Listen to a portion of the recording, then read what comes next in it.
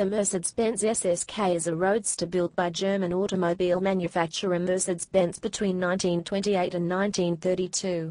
Its name is an abbreviation of Super Sport Kurz, German for Super Sport Short, as it was a short wheelbase development of the earlier Mercedes-Benz S. The SSK's extreme performance and numerous competitive successes made it one of the most highly regarded sports cars of its era.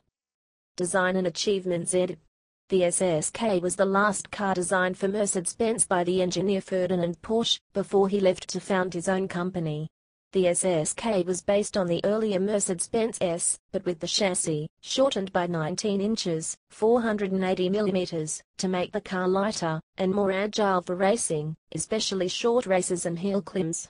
Fitted with a supercharged single overhead camshaft 7-liter straight-six engine producing 200 to 300 metric horsepower, 150 to 220 kilowatts, and over 500 lb-ft, 680 Nm of torque. Depending on the state of tune, the SSK had a top speed of up to 120 miles per hour, 190 km/h, making it the fastest car of its day. The supercharger on the SSK's engine was operated by a clutch that was engaged by fully depressing the throttle pedal and then giving the pedal an extra push. Backing off the throttle pedal disengaged the supercharger clutch.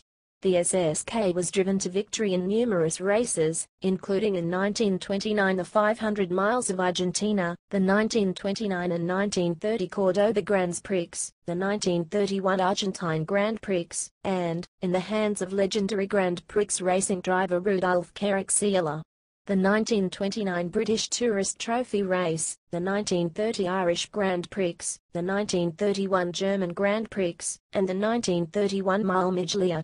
The S/SS/SSK line was one of the nominees in the penultimate round of voting for the Car of the Century Award in 1999, as chosen by a panel of 132 motoring journalists and a public internet vote. Authenticity and value. Fewer than 40 SSKs were built during its production span, of which about half were sold as Rennwagen, racing cars.